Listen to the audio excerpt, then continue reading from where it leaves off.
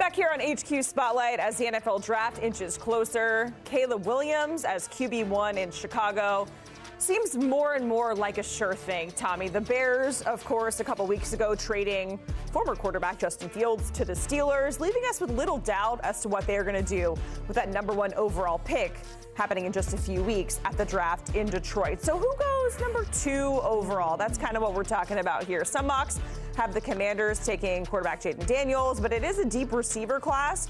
So who goes off the board first? Is it going to be Marvin Harrison Jr.? There's been a lot of folks recently high on Malik Neighbors. His draft stock has been on the rise.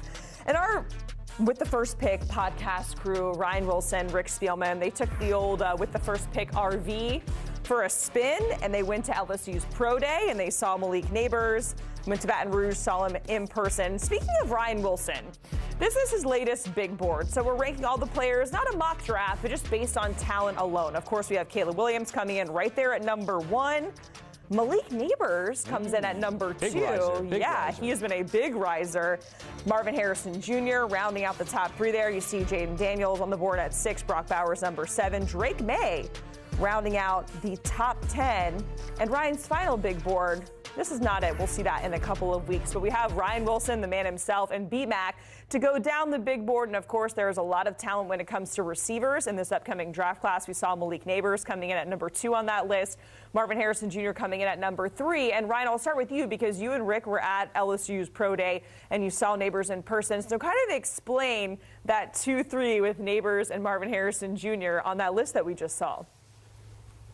So, Jacqueline, a few things.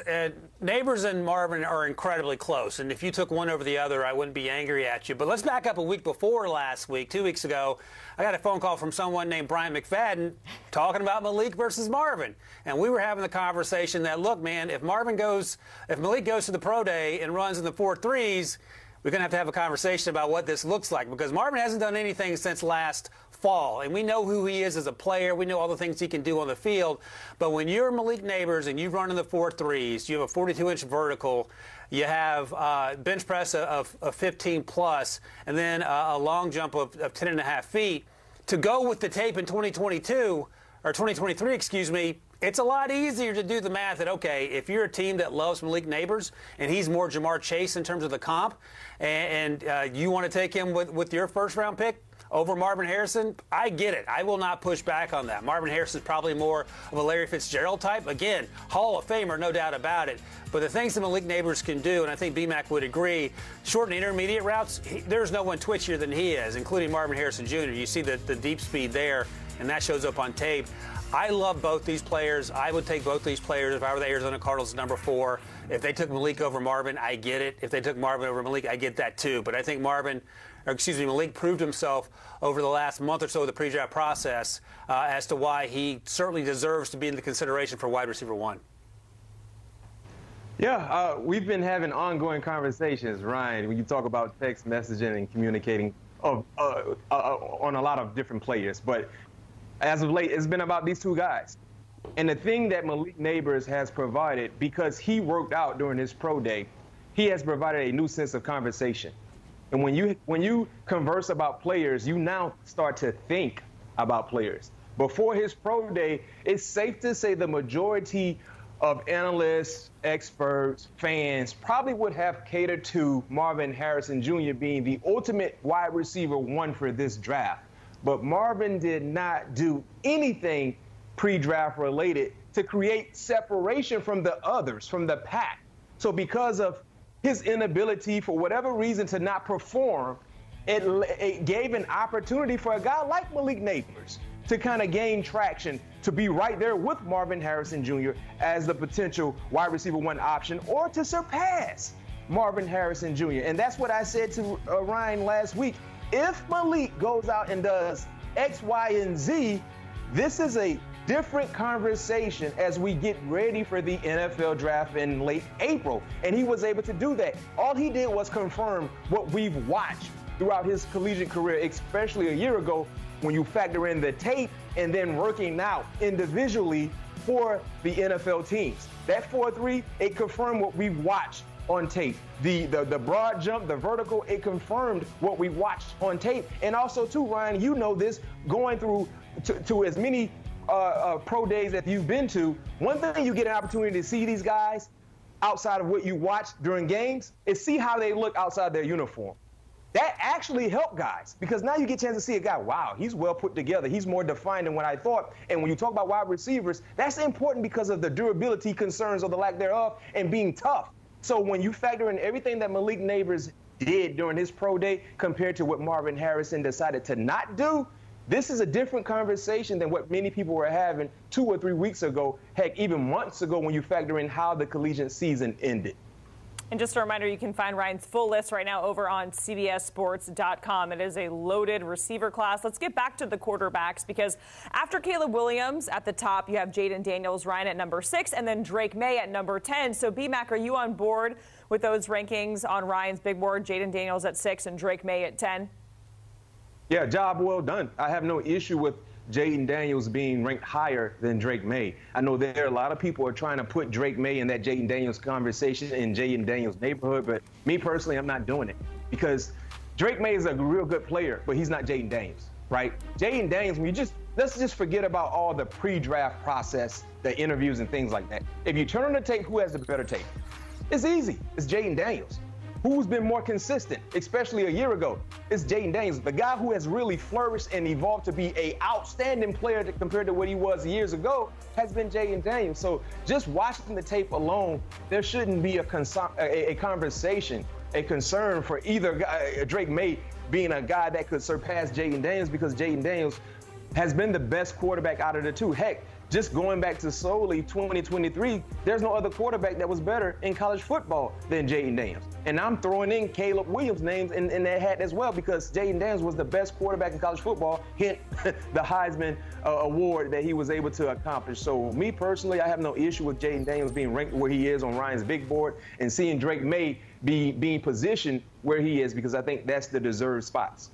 Ryan, let's talk about some quarterbacks that are just outside of the top 10. They're actually a little bit farther down, outside of the top 20. You have J.J. McCarthy at 25, and then Michael Penix Jr. right at 26. Now, there is a sense out there that if all the medical clears for Penix, he's a top 15 pick. But why are you giving J.J. a slight edge over Michael Penix Jr. on your big board?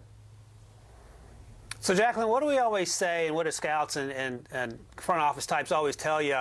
At the end of the day, you got to go back to the tape. Okay, let's go to the tape, B-Mac, and let's see what Michael Penix Jr. did in 2023. And what does that look like? That looks like a guy that almost took that Washington team to a national title. Yes, he lost to Michigan and J.J. McCarthy, but I think a lot of that had to do with the run game for Michigan and how good that Michigan defense is, where they're going to end up having what feels like 20 guys drafted by the time it's all said and done. But Michael Penix Jr., to me, his tape is second only to what we saw from Jaden Daniels, in 2023. Best deep ball thrower in this draft class. Yes, he was throwing to dudes on the outside. That's not his fault. Yes, he was playing behind a great offensive line. Also not his fault, but he can sling it. He has 10.5-inch hands, and he can spin it like no one else in this draft, and there's some guys with some hoses. Now, J.J. McCarthy, on the other hand, I have him ranked as a low first-round pick because that's what I saw on tape. And we've talked about this to death, Jacqueline. He wasn't asked to do a whole bunch at Michigan because he didn't need to. Now, when you talk to him, there's not a more charismatic person that you can have a conversation with in this draft class. He's a great team leader. His teammates love him. He has the athleticism and arm strength and physically looks like you want a quarterback to look. But you're having to do some projections. And if you told me he went in the middle of the first round, I'd be more power to you. If you told me you're trading 2 first-round picks to get him at number 4, number 5, I'm going to have some questions, and that's where I'm at on J.J. He could have a great NFL career, but based on the tape, I think Michael Penix Jr. has been a better football player to this point in their careers. Let's talk about a pair of Bama corners. We have Terrion Arnold, and he is at 16 on Ryan's big board, and then Kool-Aid McKinstry, who comes in at number 40. So, B-Mac, I'll ask you, is there really that much of a drop-off, in your opinion, from those two corners? And Lige is in studio, and he is nodding his head yes off camera. Man, listen, the thing about these two corners, teammates, going into the collegiate year a year ago, Jacqueline, Ryan, Kool-Aid was the guy. He was the more talked about player at that position. And then when you watch them play September, October, November, December, January, Terrion put better tape out. Terrion was more consistent. Terrion displayed NFL-like technique, an NFL-like skill set. And one thing I love about Terrion is his line of scrimmage game. When you talk about being at the LOS, how disruptive he is at the point of attack and bump and run coverage, and just being able to mirror wide receivers, using the motor mirror technique to its best, and being able to attack the football. I mean, he played his way into being potentially the best cornerback in college football because, as I stated, going back to summer workouts, getting ready for the season for 2023, he wasn't considered the best cornerback on his team, but he played his way into this position, and now you see him ranked higher than Kool-Aid in Ryan's big board, and that is deserving because he played his way into these positions. He's played his way into these conversations. I'm not saying Kool-Aid is not a gifted, talented cornerback, but when you talk about these two, yes, Terrion is the better guy based on what we've watched throughout a full season of play going back to 2023. Like I said, his biggest skill set is his hands. I mean, he's a fighter, and he loves using his hands when it comes to disrupting wide receivers, messing up the timing, and just being able to mirror these wide receivers as well. Athletically, he's a gifted guy. No, he didn't run the 40 time that a lot of people thought he would run. But think about this, Ryan. He is such a gifted player. The 4.5 that he ran at Indy is not hurting him. People still believe he is the consensus best cornerback in the draft, and it's all about his tape and the potential that he has going forward in the NFL. I have Terry and Arnold right up there with Quinyon Mitchell as cornerbacks 1 and 1A, basically. And look, Kool-Aid had a really good season. He did run the 4.47 at his pro day, B-Max, so we got a sense that he actually is fast.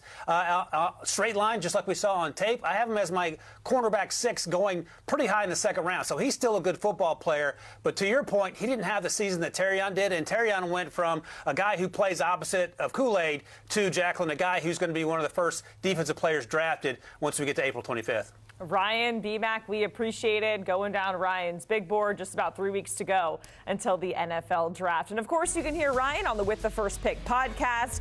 Him and Rick Spielman, they have mock drafts, big boards. They are releasing everything you need to know leading up to draft day. You can download or listen wherever you get your pods or scan that QR code on your screen.